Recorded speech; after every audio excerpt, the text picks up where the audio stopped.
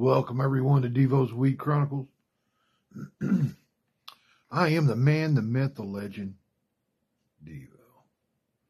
How's it going, folks?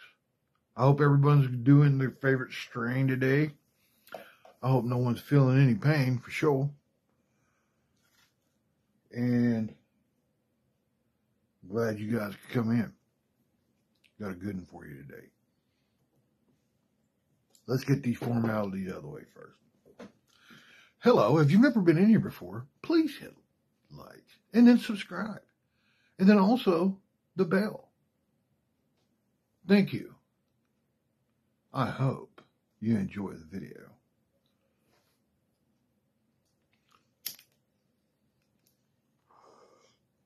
This story goes back to when I was playing AAA baseball for this team.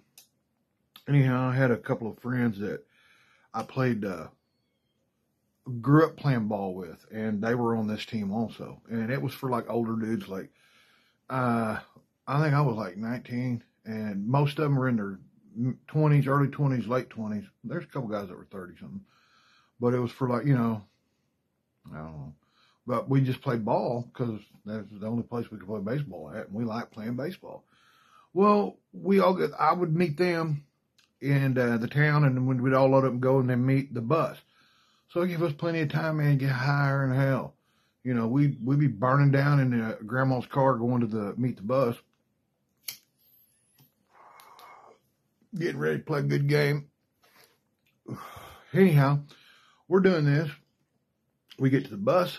We get on the bus. We're riding down there. My two buddies that I was riding with, we're Hicks, okay? They're hillbilly. He opens up this big old bag of Levi Garrett. Chewing tobacco. The stringy stuff. He cracks that bad boy open. He's sitting at a bench in front of us by himself. And he was weird that way. He wanted to, he had to sit by himself before he went to the game. He didn't get weird. It didn't matter what happened between here and, getting to that bus. But when he got on the bus, he got weird. I don't want nobody sitting with me. I may have to pitch. Whatever. Okay, so he's sitting by himself. Me and I'll call him Jay, and then my other buddy R. Me and R's back there. I had a little chewing tobacco, and I'm sitting there, and he goes, "Hey, where'd you get that?" I said, "Jay, give it to me." He goes, "Jay, give me some of that backy."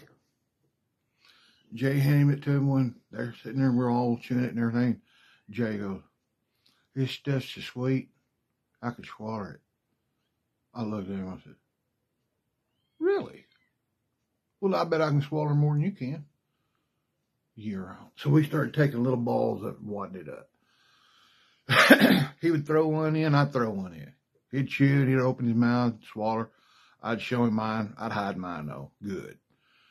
Okay, I'd spit it under the seat. This went on. Okay, we get to the game up there. Jay had to pitch. I'm catching. So, about middle of the second inning, I guess. Jay, he gets off the mound, walks over to the edge, kind of bends over and starts fiddling around. I thought, ooh, so I started walking up to the mound. All the other guys walked up to the mound. All of a sudden, I said, "Hey, he's kind of yellow looking." I said, "Hey, Jay, you all right?" He goes, "Man, I don't feel good. Something ain't blah."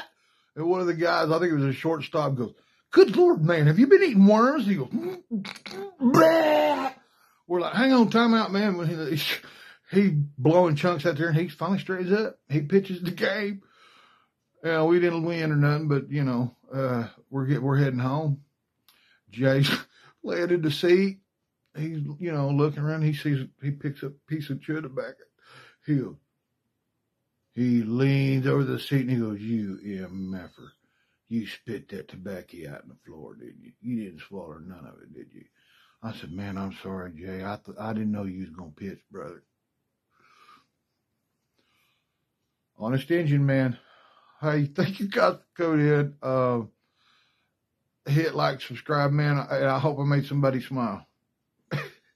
But, hey, Jay, I'm sorry, brother. I'm sorry. God bless. Be kind. And keep smoking, man.